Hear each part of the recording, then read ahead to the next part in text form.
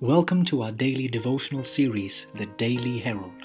I pray that these messages will come to you as an encouragement and a reminder to be heralds of the Lord daily. God bless you.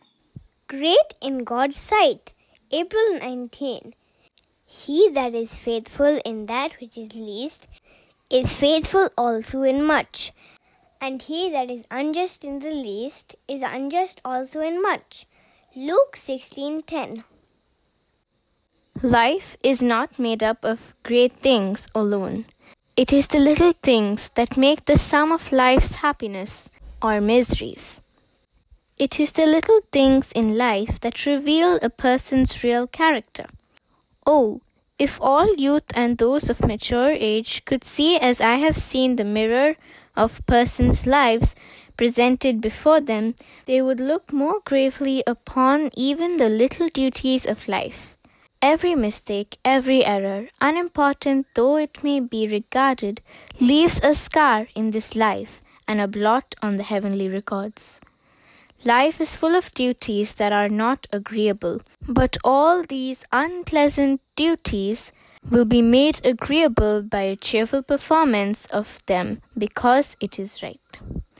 Taking an interest in the duties which someone must do and striving to do them with the heart will make the most disagreeable duties pleasant.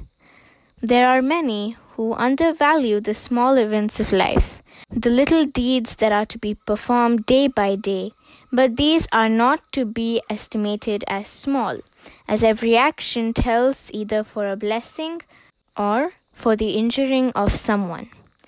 Every action tells its own story. It bears its own history to the throne of God. It is known whether it is on the side of right or on the side of wrong. It is only by acting in accordance with the principles of God's word in the small transactions of life that we place ourselves on the right side. We are tried and tested by these small occurrences, and our character will be estimated according as our work shall be. It is the conscientious attention to what the world calls little things that makes the great beauty and success of life. Little deeds of charity, little words of kindness, little acts of self-denial, a wise improvement of opportunities, a diligent cultivation of little talents, make great men in God's sight.